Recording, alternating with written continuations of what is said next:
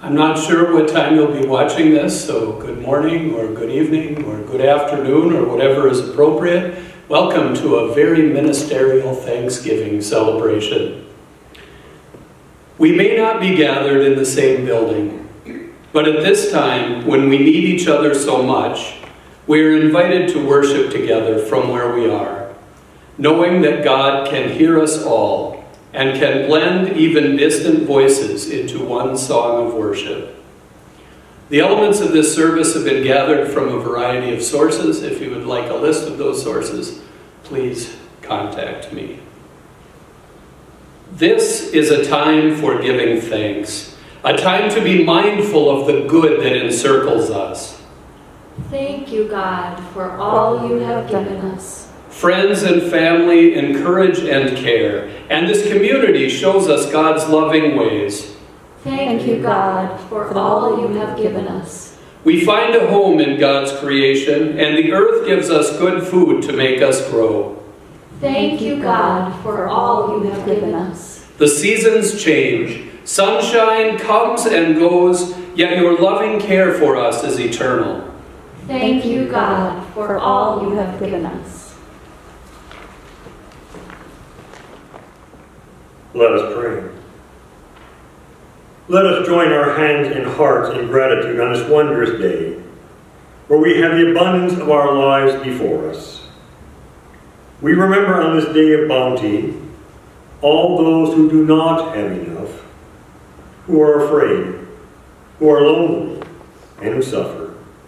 We wish for the abundance of this world to be shared, for fear to become love, for the lonely to feel welcomed, for the suffering to know rest and joy, for the labors, the love, the care that gave us the delights of this and every day, we say thanks. For the nourishment of our spirit and the challenges that strengthen us, and the friends we have on the journey, we sing thanks. For all that is in our lives, for these good gifts, we whisper thanks. Overflowing with gratitude, let us shout thanks. Amen.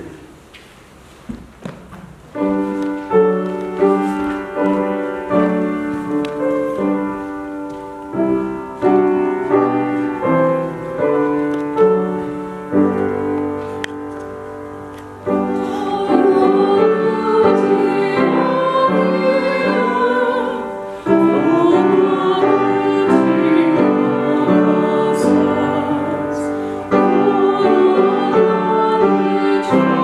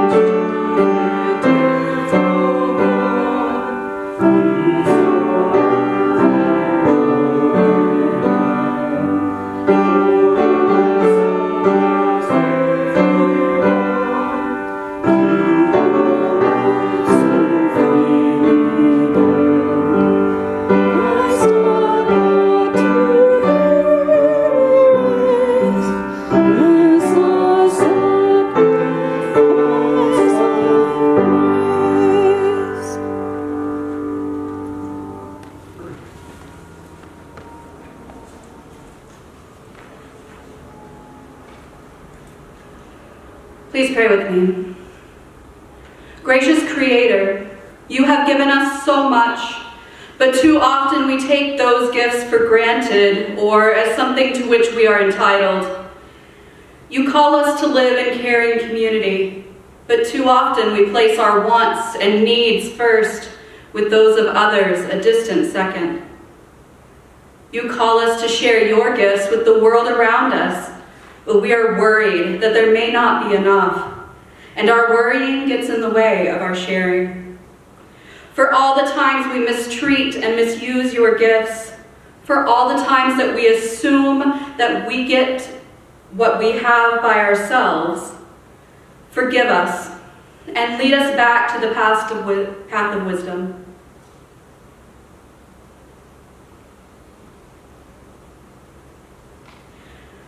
God is a gracious giver.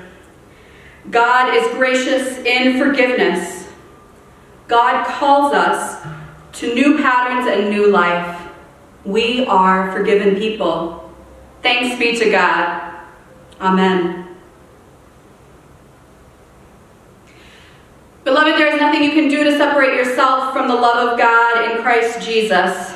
Nothing. Neither life nor death, nor angels nor rulers, nor things present, nor things to come, nor powers, nor height, nor depth, nor anything else in all creation will ever be able to separate you from the love of God in Christ Jesus our Lord.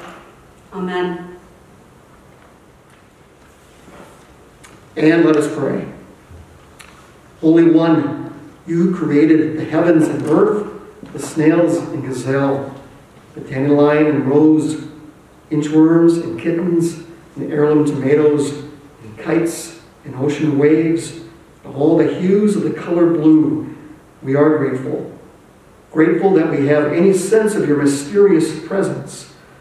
Grateful that you give us life, and ask simply that we live abundantly and fully into your calling, to be your love in this world. Even so, we know that instead of loving recklessly and wastefully, we live hedging our bets and on the safe side. But we care, oh God, we do care. And so we pray for those who suffer, for those who are sick, for those who are lost, for your dear earth that gasps for health, for your dear innocents who are targets of random violence, war, and neglect. Help us remember that we are your beloved children, and that we live in your beloved world, and that we are alive and can experience life. Bring your healing and love in the corners and streets and spaces in which we live and move and have our being. We pray in the name of our Maker, our Savior, and our friend. Amen. Our first reading is from Deuteronomy, the 8th chapter. For the Lord your God is bringing you into a good land, a land with flowing streams, with springs and underground waters, welling up in valleys and hills, a land of wheat and barley, of vines and fig trees and pomegranates, a land of olive trees and honey, a land where you may eat bread without scarcity, where you will lack nothing, a land whose stones are iron and from whose hills you may mine copper. You shall eat your fill and bless the Lord your God for the good land that he has given you. Take care that you do not forget the Lord your God by failing to keep his commandments, his ordinances, and his statutes, which I am commanding you today. When you have eaten your fill and have built fine houses and live in them, and when your herds and your flocks have multiplied, and your silver and gold is multiplied, and all that you have is multiplied, then do not exalt yourself, forgetting the Lord your God, who brought you out of the land of Egypt, out of the house of slavery, who led you through the great and terrible wilderness, an arid wasteland with poisonous snakes and scorpions. He made water flow for you from flint rock, and fed you in the wilderness with manna that your ancestors did not know, to humble you and to test you, and in the end to do you good. Do not say to yourself, my power and the might of my own hand have gotten me this wealth. But remember the Lord your God, for it is he who gives you power to get wealth, so that he may confirm his covenant that he swore to your ancestors, as he is doing today. And our responsorial psalm is from 145. I will praise your name forever, Lord. Every day I will bless you, and I will praise your name forever and ever. Great is the Lord and highly to be praised. His greatness is unsearchable. I will praise your name forever, Lord. Generation after generation praises your works and proclaims your might. They speak of the splendor of your glorious majesty and tell of your wondrous works. I will praise your name forever, Lord. They discourse of the power of your terrible deeds and declare your greatness.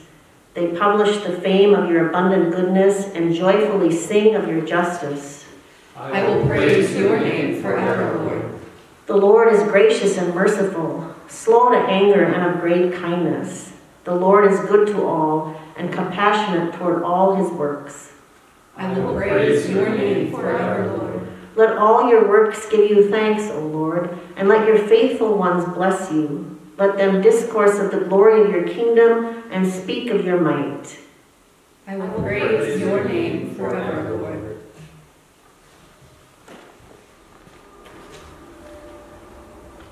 A reading from the Apostle Paul to the Corinthian church.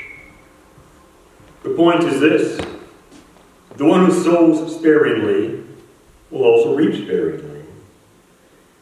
The one who sows bountifully will also reap bountifully. Each of you must give as you made up your mind, not reluctantly or under compulsion, for God loves a cheerful giver. And God is able to provide you with every blessing in abundance, so that, by always having enough of everything, you may share abundantly in every good work. As it is written, he scatters abroad, he gives to the poor. His righteousness endures forever. He who supplies seed to the sower and bread for food will supply and multiply your seed for sowing and increase the harvest of your righteousness. You'll be enriched in every way for your great generosity, which will produce thanksgiving to God through us. For the rendering of this ministry not only supplies the needs of the saints, but overflows with many thanksgivings to God.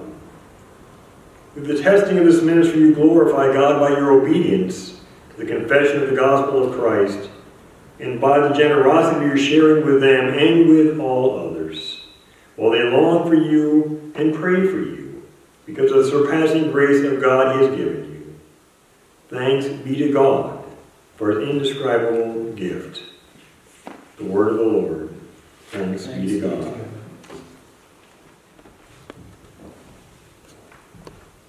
The Holy Gospel according to St. Luke, the 17th chapter. As Jesus continued his journey to Jerusalem, he traveled through Samaria and Galilee. As he was entering a village, 10 persons with leprosy met him. They stood at a distance from him and raised their voices, saying, "Jesus, Master, have pity on us." And when he saw them, he said, "Go, show yourselves to the priests." As they were going, they were cleansed. And one of them, realizing he had been healed, returned, glorifying God in a loud voice. And he fell at the feet of Jesus and thanked him. He was a Samaritan. Jesus said in reply, 10 were cleansed, were they not? Where are the other 9? Has none but this foreigner returned to give thanks to God? Then he said to him, "Stand up and go. Your faith has saved you." The gospel of our Lord. Thanks be to God.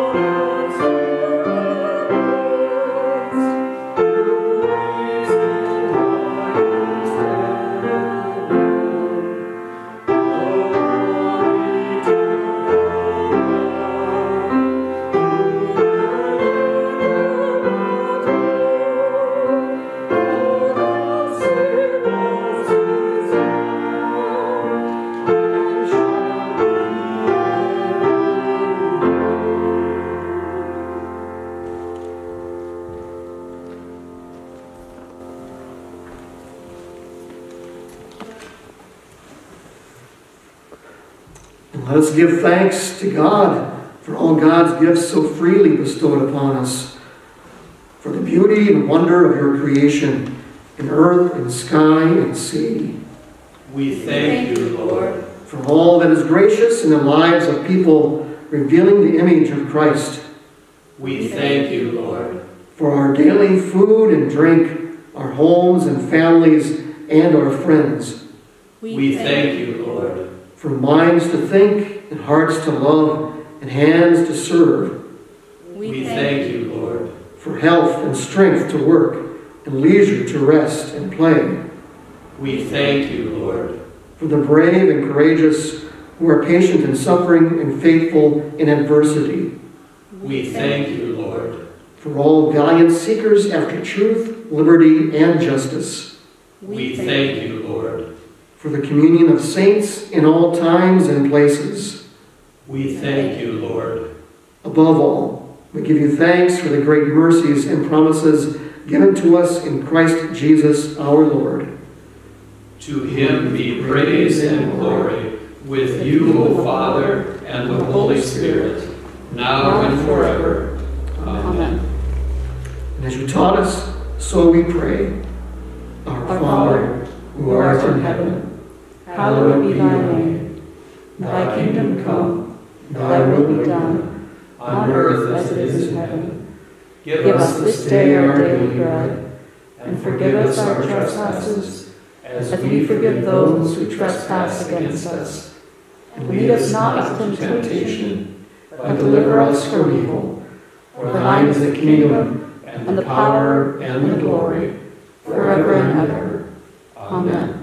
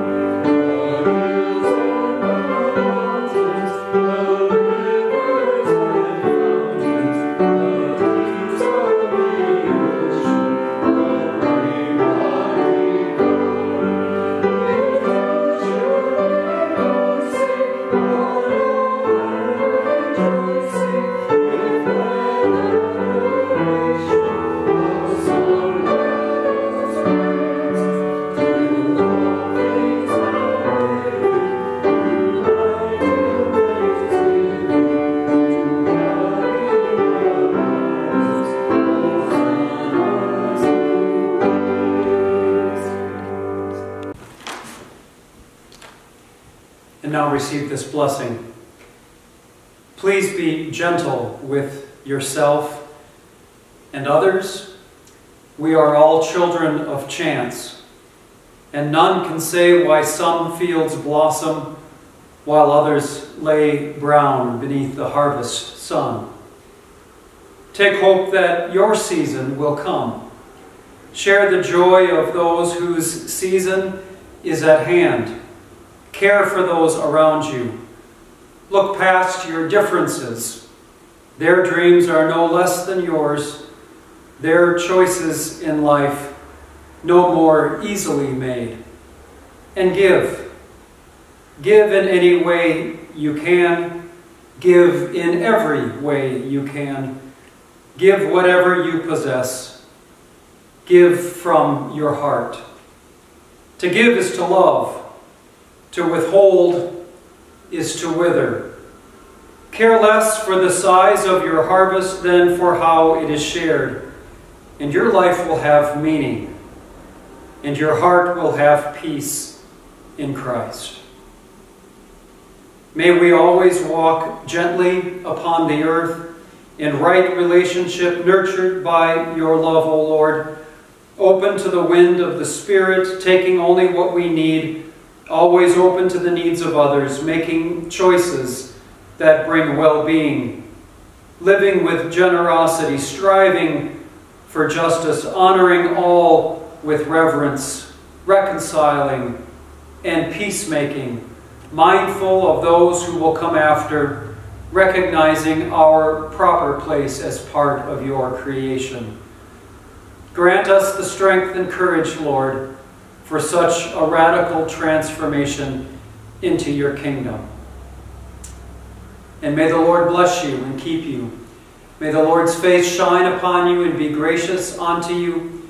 May the Lord look upon you with favor and grant you peace. In the name of the Father, and of the Son, and of the Holy Spirit.